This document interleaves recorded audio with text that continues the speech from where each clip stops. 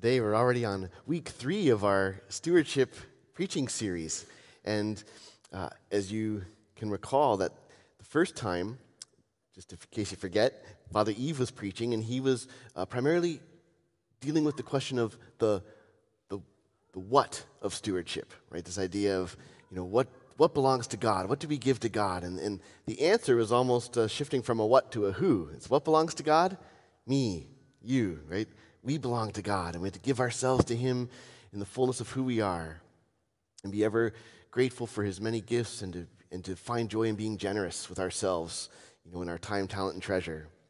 And the second week, we shifted more from the what of stewardship to the why.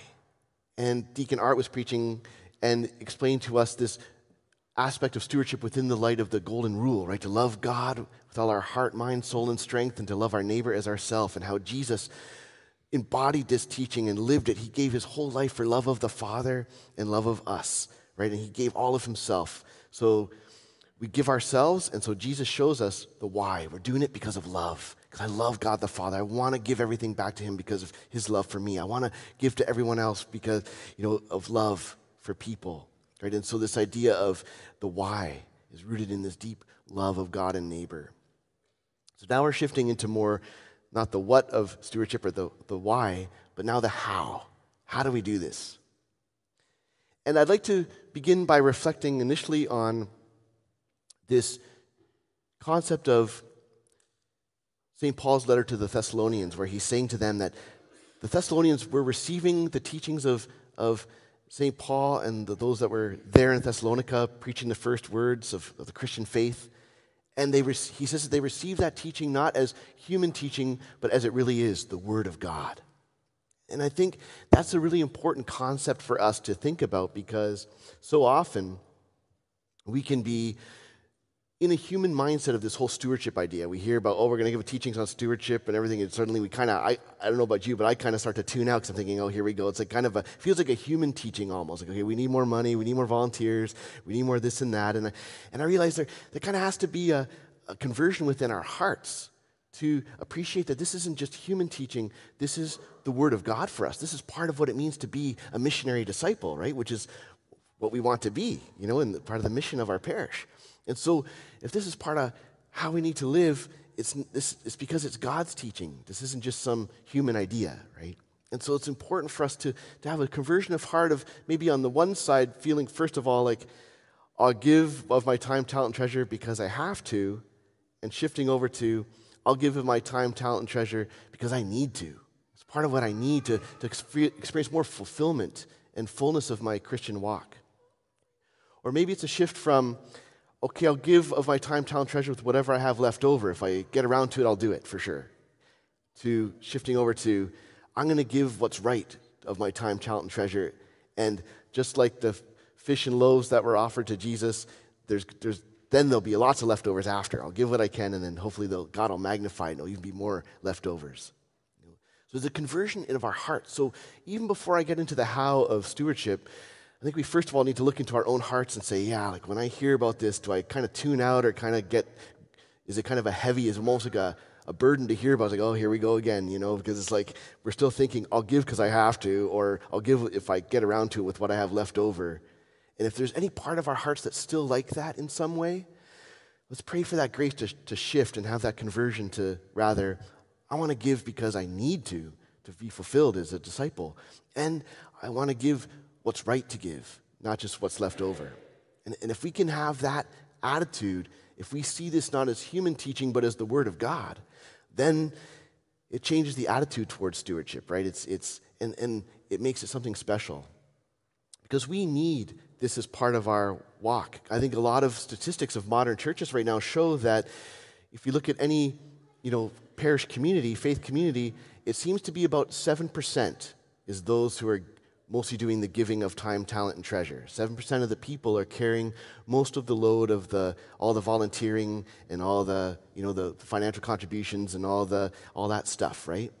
And it's when you think about it, it's kind of true. Like if we were a parish of 1,000 members, that means we'd have about 70 people that are really doing a lot of the volunteering and involvement. And I'd say we're about 500 and 600 people, right? So about 35 to 40 people would be kind of our 7%, and that's about right. We would look at the different choirs and lectors and extraordinary ministers of communion and the people helping out with the funeral committees or the alpha teams and sometimes it's some of the same people, but people doing live stream or serving or sacristans or you name it, all the things that it takes.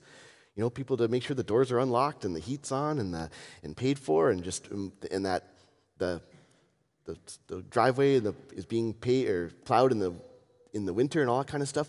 You realize, man, it takes a lot of hands to sort of make the things that we do here at the parish happen. And praise God for those 40 people or whatever in our parish that are really giving a lot.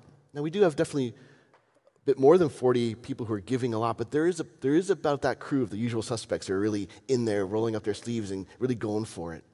And the idea is that as a community, we want to up that more. We want to grow in that area. Would that the heart and the spirituality of stewardship would be needed throughout the flower of all of who we are. Imagine if we could get that up to 100 people volunteering in a more sophisticated way with their time, talent, and treasure. That would really lighten the load of a lot of people, and we could do this more together. But that's kind of the reality that we're in these days in the church.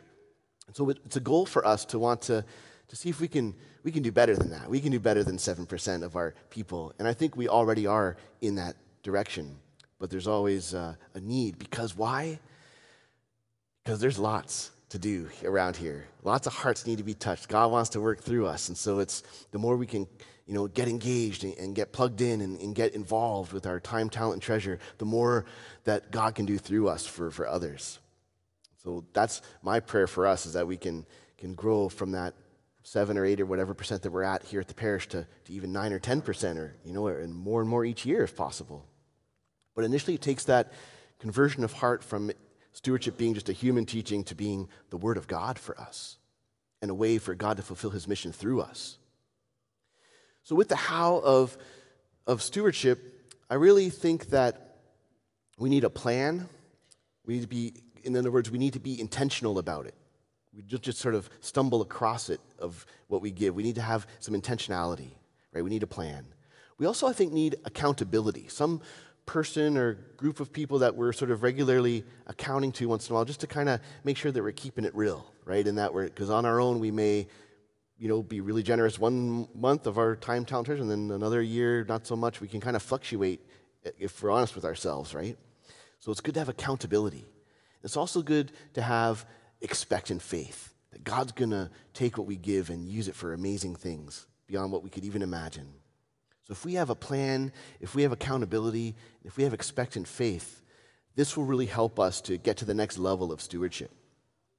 I was thinking about the plan, right? If we're intentional about our time, then we need to have what? We need to have a schedule, right? We need to have enough of a grip of how we're spending our time that we can actually maximize our ability to make sure that we're getting our prayer time in there and our exercise and our relationship building and our times at church and our ways where we want to be involved, because we can be so overbooked or busy all the time, but we need a schedule. We need a schedule to make sure that we're prioritizing what we need.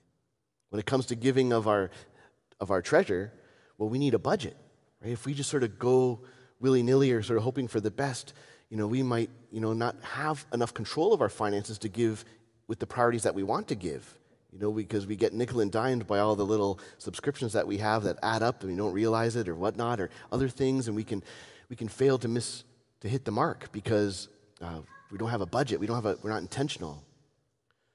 Or maybe with regards to tithing and being stewards of our talent, what we need there is to be intentional. So we need to discover, well, what are my gifts and how can I hone that more? How can I explore those gifts further and avail myself and volunteer myself to put those gifts into use for God, right? To sort of have a ministry that I can sort of align myself with, to plug in.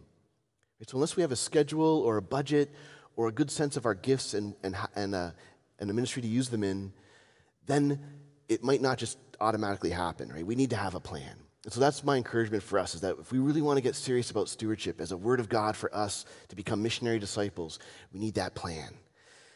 And there's something for us we have to take time to sit down and actually look at that. And through our schedule, through our budget, through our assessment of gifts, we can then get the right priorities and make it happen. But then we need the accountability structure, right, to make sure that we're actually sticking with it. How often have we set New Year's resolutions and then by January 2nd we're kind of not doing so hot, right?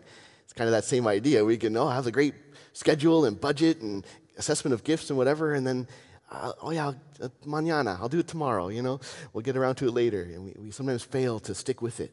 So it's good. I know myself, I'm in a share group in the community that I live in. Father Eve and I and some other priests, we get together every 2 weeks and we share and pray with each other, and we're accountable to, like, am I praying? Am I exercising? Am I whatever? Those kinds of things. And it's good. It's good to keep me on track to, like, this is how I want to live my life. This is what I want to, be accountable to. And it's good to do that. It stinks when I haven't been doing a good job with things, but I have to admit it. But it also is great when I have been doing it and I can say, I can feel that pat on the back, it feels good. So accountability is important. Also, expect in faith. This is the main one. I think if we shift from thinking of stewardship as just human teaching to really seeing it as it is, as the Word of God for us, then we can have expect in faith that God's calling it for His plan, His purposes, right? That if we give of our time and talent and treasure to the best that we can, then God's going to take it and He's going to magnify it. Just like we bring forth the bread and the wine to the altar, and then God takes it, and all of a sudden, beyond our wildest dreams, it becomes Jesus, body, blood, soul, and divinity for us, offered perfect offering to the Father, and then we get to receive that Eucharist. And it's like, whoa, like, look what the Lord did with what we gave Him, right? And that's the kind of idea. So as we continue with this Mass and we see what God does with what we offer, let that be a sign to us that God can use our offerings of time, talent, and treasure for things beyond our wildest dreams, and to really trust in that. So my encouragement for us now is to take some time this week to make that plan, to find a person or people in our life that we are willing to be accountable to once in a while, and to challenge ourselves to have expectant faith that it's not going to just, go into Father Tim's vacation fund kind of thing, right? But it's going to actually be used for expectant faith for something amazing, right? For something great. And that's something that God wants for us as a Holy Trinity parish. God has great plans, and we need to up it from our 7% of involved to higher, so that more of us get engaged. God has things He wants to do in our families, in our neighborhood, things around us, getting us activated in our gifts. And so this really ought to start to get more exciting for us as we begin to witness God working in our midst, as we become explosively alive in the Spirit, as we are being strengthened in community, and as we're going forth to renew the world in Christ. Amen.